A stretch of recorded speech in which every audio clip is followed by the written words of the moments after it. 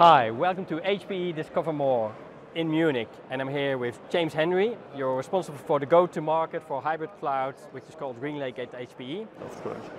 And if we look at the market over here, everybody is talking about the trend, everything as a service. Yeah. Can you explain what trends do you see over here, but also in the market? Well, I mean, as a service itself, it's very, very fast growing. Inside HPE, it's our biggest business now, one of our biggest businesses, under GreenLake, which is our brand for as a service. But even in our own personal lives, everything we're adopting, the amount of as a service technologies, Spotify, Netflix, a whole host of on-demand services. So I talk to a lot of customers as well, a lot of IT managers, and even when they're acquiring talent into companies, new guys coming in from university, they're expecting things available on demand and as a service. So as a service is everywhere, right? And within HPE, GreenLake is our as a service brand, and one of the biggest problems a lot of our customers are facing right now is in the area of hybrid cloud, okay? So hybrid cloud has numerous benefits to customers, but it also can be quite complex. So what we've done now is make hybrid cloud available as a service to our customers under the GreenLake banner. And for cloud as a service, I think it's quite obvious. We're used to it. The bar is quite high from the expectations and the customer experience. Correct. But if we look to the on-premise part, it's quite a challenge because you have so many different data silos. You have the legal part, you have the part for data quality, you have the part for the governance. How can you handle this?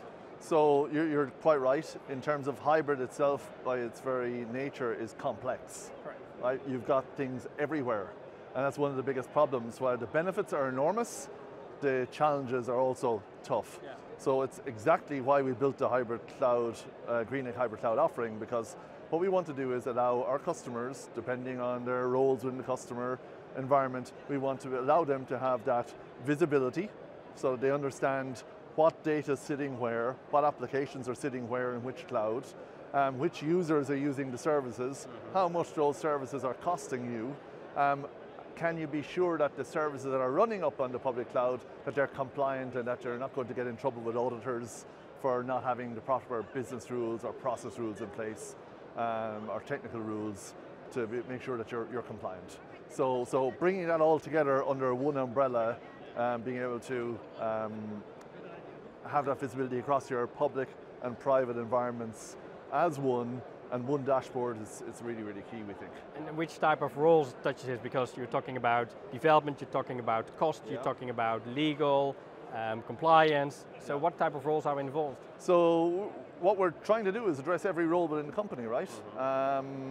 For the CFO, they want to make sure that costs are under control, that they don't get hit with huge costs at the end of the month that they weren't expecting. So having that visibility in terms of, first of all, how much you're spending, and then all the way back to the line of business, all the way back to the application or the service that the business is monetizing, that they can link the business outcome to the actual spend that they're doing, right? So we give them that view of their spend.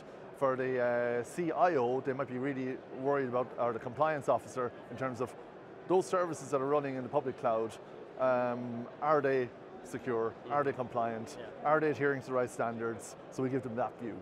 For the IT operations manager, it's about, well, first of all, getting control again of all services, because unfortunately over the last number of years, as the need for business to go faster and quicker and build new services, what we've seen is that we've seen ad hoc adoption of public cloud services.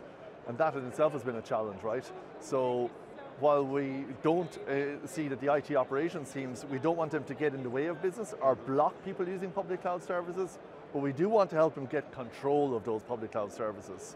So what we do with GreenLake Hybrid Cloud, again, is allow them to get all of their hybrid cloud services under control in one location so they can see all of the things that are out there running. And it looks like a very simple step, but I think it's a big step in the industry, what HPE is taking now and driving the industry in this direction. It is. I think, you know, what we've seen again is, if you stood back like a few years back and looked across HPE, big company, we have technologies everywhere throughout the company around cloud. And what we've done is we've brought them all together under one offering called GreenLake Hybrid Cloud. And that's really what we've been trying to do, because the challenges are quite enormous. We've done pretty much everything we have within our portfolio, by the way. It's not necessarily all new. We've done it before. What's new is we've brought it together now, and with GreenLake Central, we are now positioning that with our customers to make it easy for them to access in a consistent way their cloud services and our GreenLake hybrid cloud offering through that simple, easy to access portal in GreenLake Central. James, thanks a lot for sharing your insights. No problem. And thank you for watching here from HPE Discover More in Munich.